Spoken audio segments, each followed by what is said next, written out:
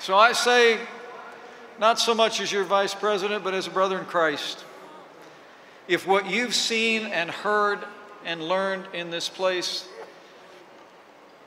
has also taken hold in your hearts,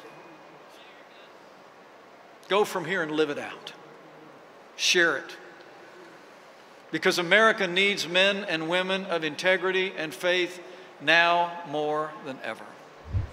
Because we live in a time when it's become acceptable and even fashionable to ridicule and even discriminate against people of faith. Dr. Carson just talked about it a few moments ago.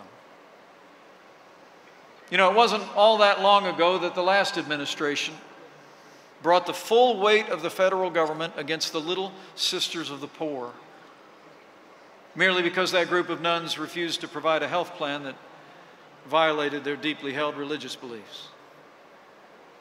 And when the state of Georgia recently was debating legal protections for the unborn, a bevy of Hollywood liberals said they would boycott the entire state.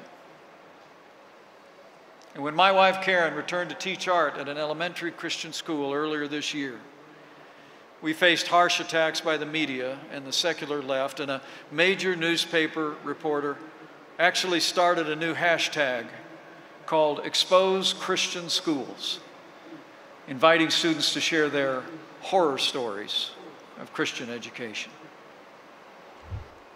You know, throughout most of American history, it's been pretty easy to call yourself Christian. It didn't even occur to people that you might be shunned or ridiculed for defending the teachings of the Bible. But things are different now. Some of the loudest voices for tolerance today have little tolerance for traditional Christian beliefs. So as you go about your daily life, just be ready. Because you're going to be asked not just to tolerate things that violate your faith, you're going to be asked to endorse them. You're going to be asked to bow down to the idols of the popular culture.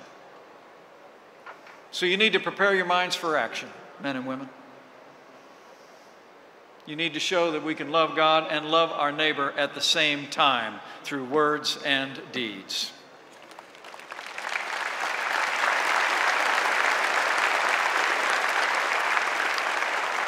And you need to be prepared to meet opposition.